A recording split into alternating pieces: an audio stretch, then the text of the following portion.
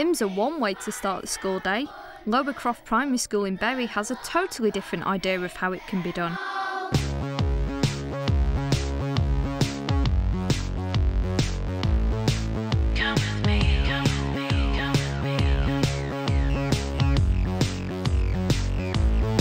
Wake Up Shake Up is something that we do every single morning. It just only takes 5 minutes. The whole school join in, and all the teaching assistants, teachers, everybody, and also parents. We really encourage parents to join in. It's a fantastic thing for the whole school community.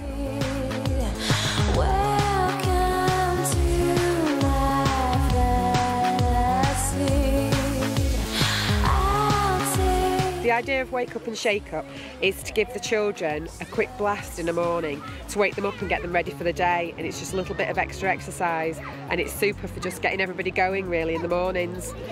Standing on the playground doing the exercises, it obviously wakes the parents up.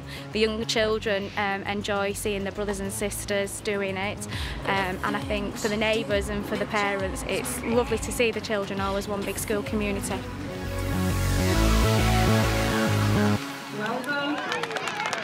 Wake Up Shake Up is only one physical activity that the children here get to enjoy. Lower Croft also offers a wide variety of yoga-based activities to every child here. First on the agenda is the Juniors Before School Yoga Club, run by Deanne on a Thursday morning. We're going to start with the tree pose, doing this to practice our balance, which will help in all areas of our lives.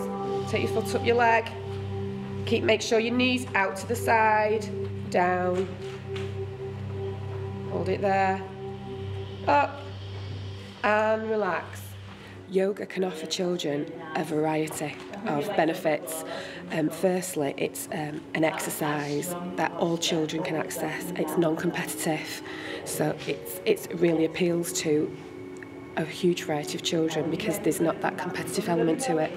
It can improve coordination, it can improve concentration, it can calm you down, it's good for flexibility, and it's also good for children with conditions like asthma. It can really help the deep breathing. As you breathe out, just see if you can relax a little bit further into that stretch. So as you breathe out, see if you can sink a little bit further down. You sit up.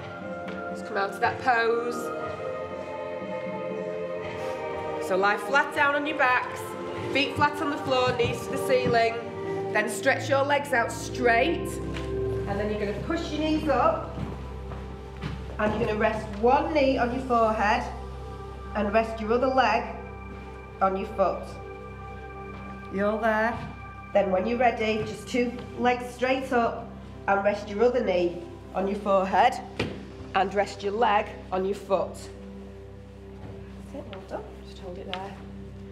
Right, go and roll up again. Now use your hands. If you're struggling a bit, use your hands to support your lower back. Right, that's it. Try and get your knee on your forehead. Straighten that leg up. Well done. And roll back down. And just gently roll back down from it. Brilliant, well done. It is supposed to be especially beneficial to children with SCN because it's something that they can access at their own level, and there are specific exercises like the tortoise, which is a real good calming one, and for children with autism it can really help them find a space that they can go within themselves and just give themselves a bit of time to deal with situations. Just because we've had a really strong stretch around here, do the butterfly just to relax ourselves. So feet together, and just let your knees flat. The effect that it's had on my daughter Kira, who's in year 5, has been one of excellence. She wakes up on a Thursday morning, bright and breezy, can I go, can I go? And when she comes back at night, she's lovely, she's calm, she's serene, and she even has us doing it in the lounge, which is absolutely excellent. The moves are unbelievable.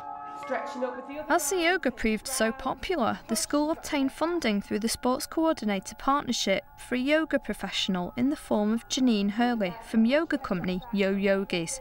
Janine set up an after-school yoga club for infants.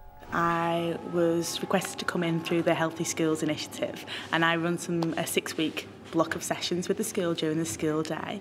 From there, it generated such an interest, they really loved it, that we developed an after-school activity. And the really good thing about it is I can take a lot of infant children, which a lot of after-school activities aren't necessarily pitched at, so it's fantastic for a different group, really, Key Stage 1. Can you make your feet really, really strong and pull your toes back? And then can you point your feet forward and then take them back out again? That's really nice. And we're going to warm up our hip areas, so we're just going to do a little bit of rowing. Fantastic. And can you rock your babies, guys? Can you give your babies a rock? Oh, that's very nice.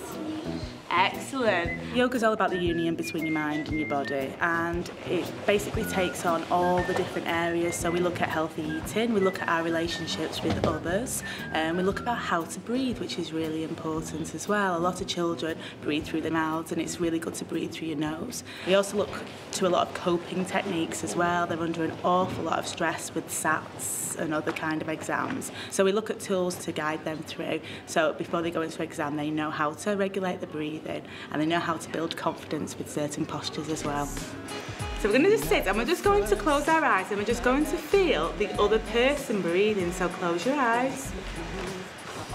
And I'd like you to put your right hand on the person's left knee. Now this is a bit tricky, isn't it? Behind them. Excellent. Now I'd like you to put your hands on the person's knees behind you. It's really nice, so as far as you can go. That's lovely. Just hanging with my crew. Ain't nothing that we gotta do, just hanging. Chilling with the top down, checking what's the low down. Hanging with my crew, checking out the vibe like we always do, just hanging. Hanging, girl, till I found you. When you do it in the morning, you feel all refreshed and it's good. When you go back into class, you feel better. It's not like a competition, so it's non-competitive, so then there's no winners and no losers. If you're like really angry, it like calms you down because you're not thinking about it, and it helps you like get over what you're angry about. My favourite bit about yoga is when you do the mouse. Because if you have a headache, it helps you get rid of it. It does take a difference on me at home, because when my brother and sister annoy me, it sort of calms me down. So instead of like pushing them away and everything, I just go up into my room and do yoga for it or something. Back in the classroom, Deanne puts yoga to good use with her Year 1 class. Yoga can be used in the classroom to either calm the children down or to stimulate the children. In some instances, for example, after lunch times and they're coming in, they're all boisterous, we can do some techniques which just calm them down by getting them to concentrate on their breathing, so then they're ready for the afternoon. Now, can you remember one of the exercises we do in yoga? With our fingers, the washing machine. We're going to breathe in and we're going to blow out. Breathe in, blow out. One more time, breathe in. So now we're all sitting up straight, beautifully calm, ready to start our afternoon lessons. Well done, bears. If they've been sitting on the carpet for a while and they need livening up a bit because they're all it's been sitting still for too long, you can do an exercise like the lion, which is just used to stimulate them again, just to get them motivated, ready for whatever you're doing next. Do you remember in yoga how we do the lion? So hands on desk. We're going to stick our tongues out as far as we can on the count of 3 and roar. Ready? 1, 2, 3. The yoga phenomenon doesn't even stop there. Janine also comes in to teach yoga during PE sessions, but it's yoga with a difference: storytelling. The great way of using stories through yoga, especially for Key Stage 1, is that you can tie it into a theme with your school. So we could be doing Harvest Festival Week, or it could be Halloween, or it could be any kind of Healthy Schools Week, and I can tailor any story to what the topic is during that term. So it's great to tie things in. It just gives that extra element that everything's working together as well. You ready?